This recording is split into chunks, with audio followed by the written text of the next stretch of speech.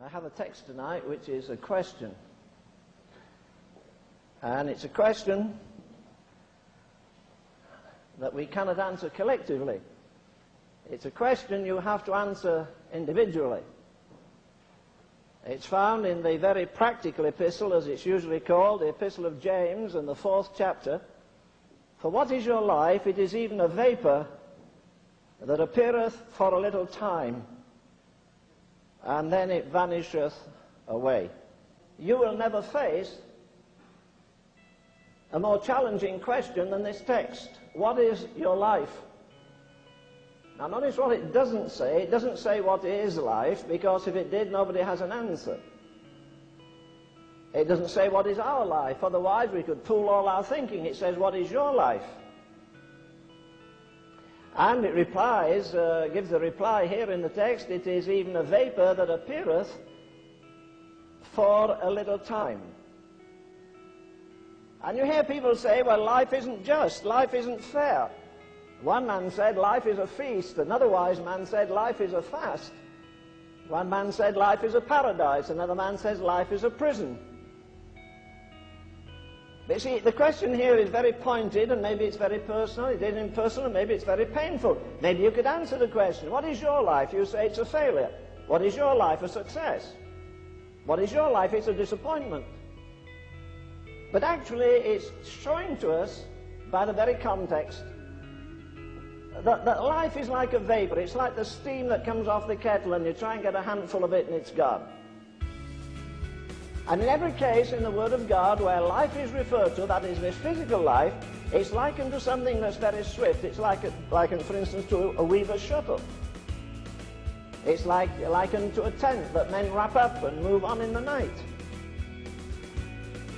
Isaiah likens our life to the grass of the field, which today is and tomorrow is cast into the oven.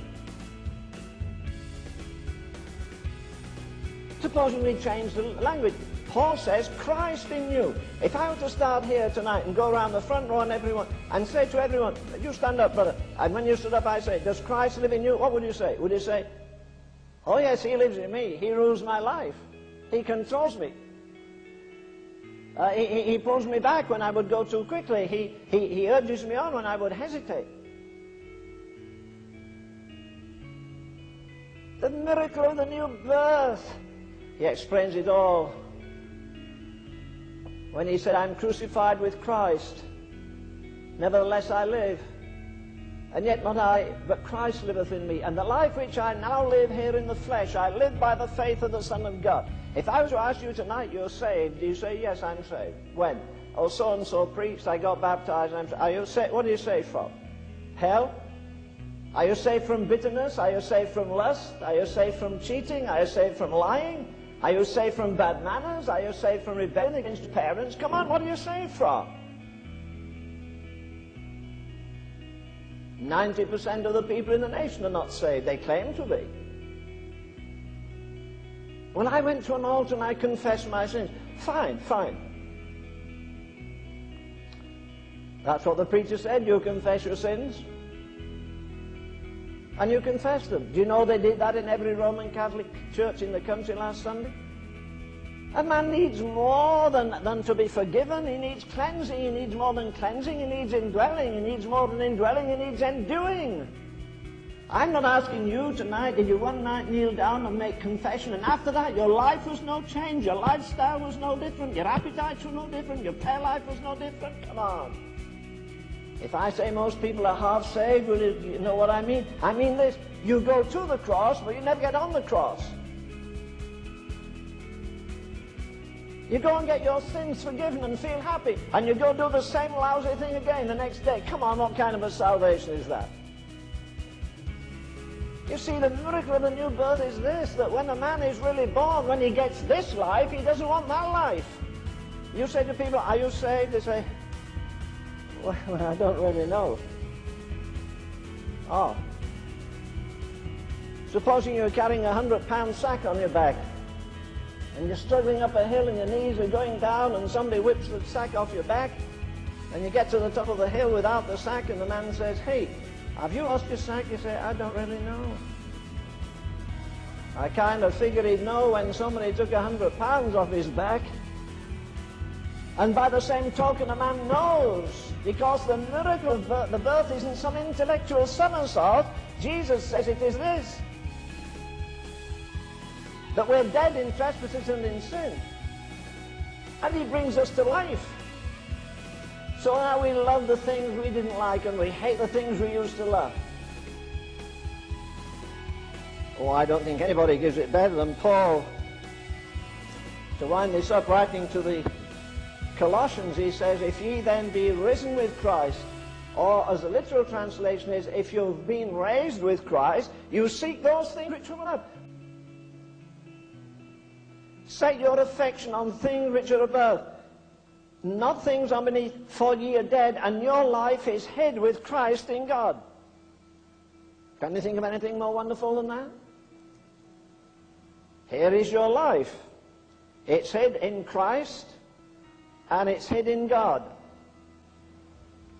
Ye are dead, and your life is hid with Christ. Now he says, if you're risen with him, that deals with the past. You're dead, and your life is hid with Christ in God. Not when I die, but even now on this earth, I bid the world goodbye. Not tearfully, but cheerfully. All of its pleasures, its pomp, and its pride. And Paul says that's what the world is to me. It's a system of corruption and rottenness and vileness. It's anti-Christ from the word go. Is the world crucified to you tonight? Or does it fascinate you? And Paul says, listen, I got branded there at the base of my head because all my thinking is going to be about Jesus. This mind be in you which was in Christ Jesus. Do you think he went to the Olympic Games because they had them in his day?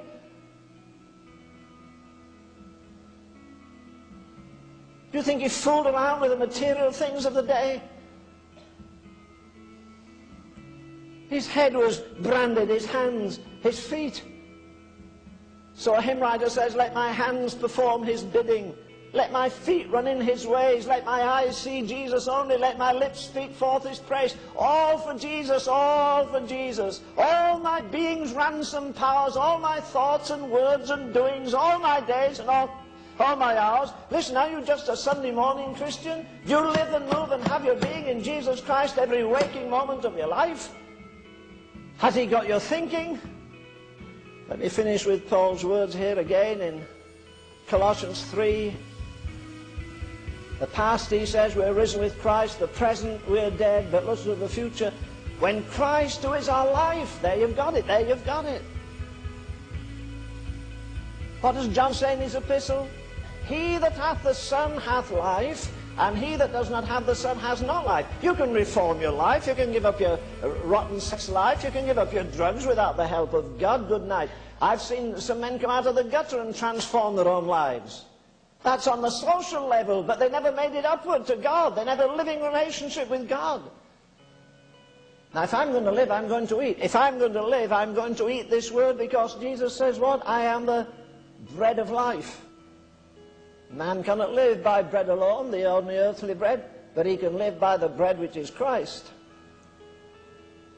He says, I am the water of life. That's essential to life. You can't live without water. He says, I am the light of life.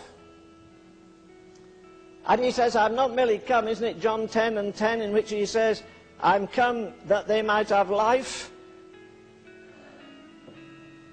and that they might have it more abundantly. But the whole thing is about life, and supremely about eternal life. And there's one thing that life does, wherever it goes, life begets life. Paul runs his flag to the top of the mast. Oh, I like his statement there in what?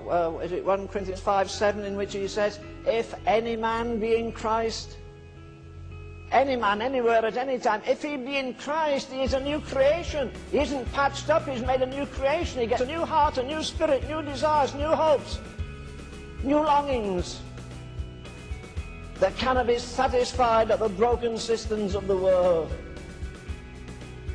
I said, I want God to make Romans chapter 6 verse 7 real in my life. He said, you mean Romans 6:6? I said, I'm in Romans 6:7. He said, no, it's 6:6. I said, well, maybe for you, 6:7 for me. What's Romans 6:7? He that is dead is freed from sin. I'm tired of bondage. I'm tired of fear. I'm tired of weakness. I'm tired of vacillating. I'm tired of being hot and then cold, strong and then weak. I want to get rid of the old self-life. I want to die right here.